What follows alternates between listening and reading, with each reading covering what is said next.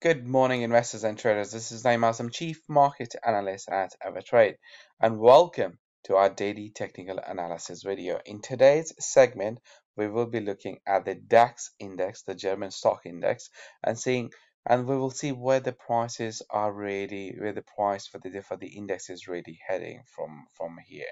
So let's have a little bit more deeper conversation on this topic. But before we do that, as always, it is important for us to go through this slide of disclaimers and risk warnings. Anything which will be discussed cannot be perceived as advice. If you are seeking for one, please do consider consulting with your own financial advisors. Now, as always, I'm going to bring out the MT4 platform, which can be downloaded from our website, avatrade.com.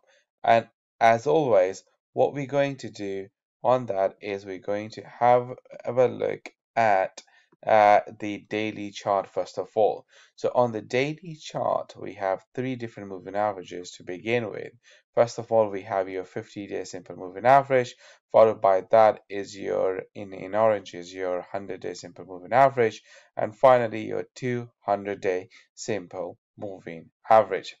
Now clearly the price is trading well above these moving averages, which confirms that the bull trend is very much intact, and that is a positive sign. Now, as for today's price action, clearly the price is trading in negative territory because, as you can see over here, the candle is red. And in addition to that, we also have the price going in negative territory for the last 4 days as well. So today is the fifth consecutive day the DAX price is closing in negative territory.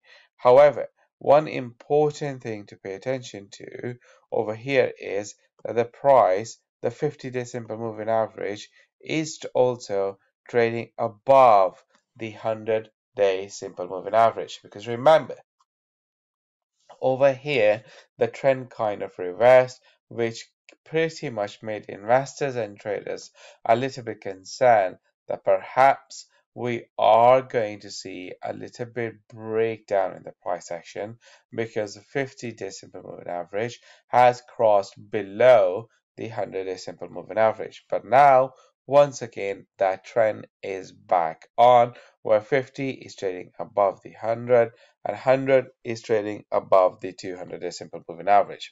Now, in terms of support and resistance level, the level which really stands out on this particular chart for me is right over here, because obviously the price tested these levels over here, and then we had another test right over here, and more importantly, this is where the 50 and 100-day simple moving averages are also trading.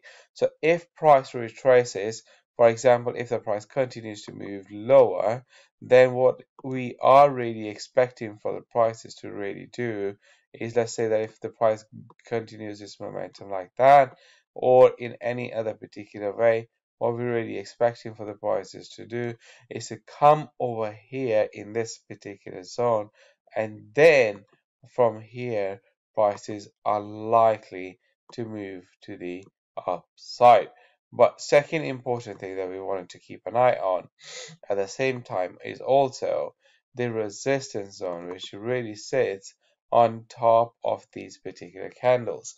And if price that doesn't move to the downside and it comes into this area of resistance, which is between 13,842 to 13,902, is then the likely chances are the prices will move to the downside.